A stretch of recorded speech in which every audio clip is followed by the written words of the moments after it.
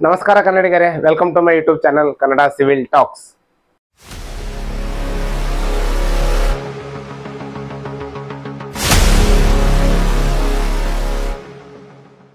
ಇವತ್ತಿನ ಟಾಪಿಕ್ ಏನಪ್ಪಾ ಅಂದ್ರೆ how to calculate steel in footing. Okay, 4x4 footing size ಇದೆ. ನಮ್ದು ಸ್ಟೀಲ್ ಡಯಾಮೀಟರ್ ಒಂದು 12 mm ಅಂತ ತಿಳ್ಕೊಳ್ಳಿ. ಓಕೆ, ಮತ್ತೆ at centre to centre 6 inches. Okay, ಅರ್ಧ ಫೀಟಿಗೆ ಒಂದು ಸೆಂಟರ್ ಟು ಸೆಂಟರ್ ಇದೆ ಅಂತ ತಿಳ್ಕೊಳ್ಳಿ. ಸೊ ಇಷ್ಟಕ್ಕೆ ಸ್ಟೀಲ್ ಕ್ವಾಂಟಿಟಿ ಯಾವ ಥರ ಕ್ಯಾಲ್ಕುಲೇಷನ್ ಮಾಡಬೇಕು, ಎಷ್ಟು ನಂಬರ್ಸ್ ಆಫ್ ಸ್ಟೀಲ್ ಬರುತ್ತೆ, ಎಷ್ಟು kg ಬರುತ್ತೆ, ಓಕೆ, ಇದನ್ನ ಡೀಟೇಲ್ ಆಗಿ ಈ ವಿಡಿಯೋದಲ್ಲಿ ಎಕ್ಸ್ಪ್ಲೇನ್ ಮಾಡ್ತೀನಿ. ಓಕೆ, ಫುಲ್ ವಿಡಿಯೋ ನೋಡಿ ಅಂದರೆ ಗೊತ್ತಾಗುತ್ತೆ. ಯಾರೇನೋ ನನ್ನ ಚಾನಲ್ನ ಸಬ್ಸ್ಕ್ರೈಬ್ ಆಗಿಲ್ಲ ಸಬ್ಸ್ಕ್ರೈಬ್ ಮಾಡಿರಿ, ಮತ್ತು ನಿಮ್ಮ ಫ್ರೆಂಡ್ಸ್ ಜೊತೆ ಶೇರ್ ಮಾಡಿರಿ. ಯಾರು ಸಿವಿಲ್ ಇಂಜಿನಿಯರ್ಸ್ ಇದ್ದಾರೆ, ಸೈಟ್ ಇಂಜಿನಿಯರ್ಸ್ ಇದ್ದಾರೆ, ಅವರಿಗೆಲ್ಲ ಈ ನಾಲೆಜ್ ತುಂಬ ಯೂಸ್ಫುಲ್ ಆಗುತ್ತೆ. ಸ್ಟಾರ್ಟ್ ಮಾಡೋಣ. ಫಸ್ಟ್ ನೋಡಿ, ಫುಟಿಂಗ್ ಸೈಜ್ ಕೊಟ್ಟಿದ್ದಾರೆ 4x4 ಅಂತೇಳಿ. Okay, 4 feet by 4 feet. ಈಗ ನಾವು ಫಸ್ಟ್ ಏನು ಮಾಡಬೇಕು ಅಂದರೆ ನಂಬರ್ ಆಫ್ ಬಾರ್ಸ್ ಎಷ್ಟು ಬರ್ತಾ ಇದೆ ಹಾರಿಜಾಂಟಲ್ ಡೈರೆಕ್ಷನ್ ಮತ್ತು ವರ್ಟಿಕಲ್ ಡೈರೆಕ್ಷನಲ್ಲಿ, ಎಷ್ಟು ಹಾರಿಜಾಂಟಲ್ ನಂಬರ್ ಆಫ್ ಬಾರ್ಸ್ ಬರ್ತಾ ಇದೆ, ಎಷ್ಟು ವರ್ಟಿಕಲ್ ಬಾರ್ಸ್ ಬರ್ತಾ ಇದೆ ಅಂತೇಳಿ ಕ್ಯಾಲ್ಕುಲೇಟ್ ಮಾಡೋದು ಫಸ್ಟ್. ಓಕೆ, ಈ ಥರ. ಓಕೆ, ಮತ್ತು ಈ ಥರ ಎಷ್ಟು ಬರ್ತಾ ಇದೆ ನೋಡಿ. ಫಸ್ಟ್ ಏನು ಮಾಡಬೇಕು ಅಂದರೆ 4 feet ಅಂತ ಕೊಟ್ಟಿದ್ದಾರೆ.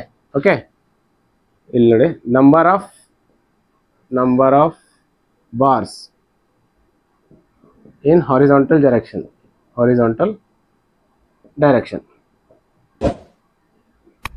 ಹೇಗೆ 4 feet ಇದೆ.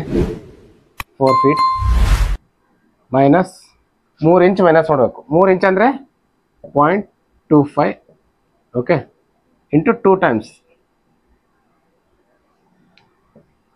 ಓಕೆ, ಯಾಕೆ ಅಂದರೆ ಕ್ಲಿಯರ್ ಕವರ್ ಬಿಡಬೇಕಲ್ಲ. ಈ ಕಡೆ 75 mm, ಈ ಕಡೆ 75 mm. 75 mm ಅಂದರೆ 3 inches ಬರುತ್ತೆ.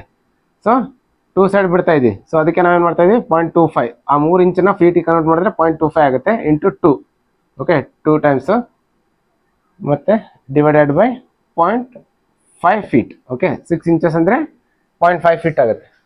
ಸೊ ಇದನ್ನು ನೀವು ಕ್ಯಾಲ್ಸಿಯಲ್ಲಿ ಇದು ಮಾಡಿ ಎಷ್ಟಾಗುತ್ತೆ ನೋಡಿ. ಓಕೆ, ಈಸ್ ಈಕ್ವಲ್ ಟು 4ರಲ್ಲಿ 6 ಇಂಚನ್ನು ತೆಗೆದ್ರೆ ಎಷ್ಟಾಗುತ್ತೆ 3.5 feet ಆಯಿತು. 3.5 feet ಇದೊಂದು ಡಿವೈಡೆಡ್ ಬೈ ಅರ್ಧ ಫೀಟಿಗೆ ಸೆಂಟರ್ ಟು ಸೆಂಟರ್ ಡಿಸ್ಟೆನ್ಸ್ ಇದೆ. ಸೊ ಎಷ್ಟಾಗುತ್ತೆ 7 numbers ಆಗುತ್ತೆ. So 7 numbers horizontal and vertical direction same. Vertical ಮತ್ತು ಹಾರಿಜಾಂಟಲ್ ಡೈರೆಕ್ಷನ್ ಸೇಮ್ ಬರುತ್ತೆ. ಸೊ ಈಗ ನಮಗೆ 7 numbers ಸಿಕ್ತು. ಎಷ್ಟು 12 mm ಡಯಾದು 7 numbers ಸಿಕ್ತು. ಲೆಂತ್ ಎಷ್ಟಿದೆ, ಕಟಿಂಗ್ ಲೆಂತು 3.5 ಇದೆ. ಓಕೆ, ಫುಟಿಂಗ್ ಸೈಜ್ ಬಂದ್ಬಿಟ್ಟು 4x4, ಕಟಿಂಗ್ ಲೆಂತ್ ಬಂದ್ಬಿಟ್ಟು 3.5 feet ಇದೆ. ಓಕೆ, ಈಗ ನೋಡಿ, ಈಗ ಸ್ಟೀಲ್ ಕ್ಯಾಲ್ಕುಲೇಷನ್ ಯಾವ ಥರ ಮಾಡೋದು ಅಂತ. Weight of steel.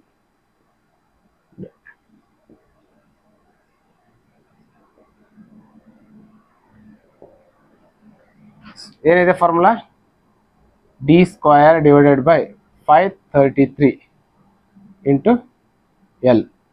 ಫೀಟಲ್ಲಿ ಮಾಡ್ತಿರೋದ್ರಿಂದ 533 ತೊಗೊಂಡಿದ್ದೀವಿ. ಮೀಟ್ರಲ್ಲಿ ಮಾಡ್ತಿದ್ರೆ 162. ಓಕೆ, 162 ಬರುತ್ತೆ. d² divide by 162 is equal to ನೋಡಿ, ಡಿ ಎಷ್ಟಿದೆ ನಮ್ಮದು ಡಯಾಮೀಟ್ರ್ 12 mm ಇದೆ. ಸೊ 12² 533. ಓಕೆ, ಲೆಂತ್ ಎಷ್ಟು ಬಂತು 3.5. ಇದು ಒಂದರದಾಯಿತು. ಸೊ 7 numbers ಇದೆ ಅದು. ಓಕೆ, ಇದು ಒಂದು ಡೈರೆಕ್ಷನಲ್ಲಿ ಅಂದರೆ ಹಾರಿಜಾಂಟಲ್ ಡೈರೆಕ್ಷನಲ್ಲಿ. ವರ್ಟಿಕಲ್ ಡೈರೆಕ್ಷನ್ನು ಮತ್ತು ಅದನ್ನು ಆ್ಯಡ್ ಮಾಡಿದರೆ ನಾವು ಇಂಟು 2 ಅಂತ ಮಾಡಬೇಕು. ಸೊ ಇದನ್ನು ಟೋಟಲ್ ನಾವು ಮಲ್ಟಿಪ್ಲಿಕೇಶನ್ ಮಾಡಿದಾಗ ನಮಗೆ ಟೋಟಲ್ ವೇಟ್ ಆಫ್ ಸ್ಟೀಲ್ ಫುಟಿಂಗಲ್ಲಿ ಗೊತ್ತಾಗುತ್ತೆ. 13.28 kg ಬಂತು. ಸೊ 14 kg ಅಂತ ತಿಳ್ಕೊಂಡು.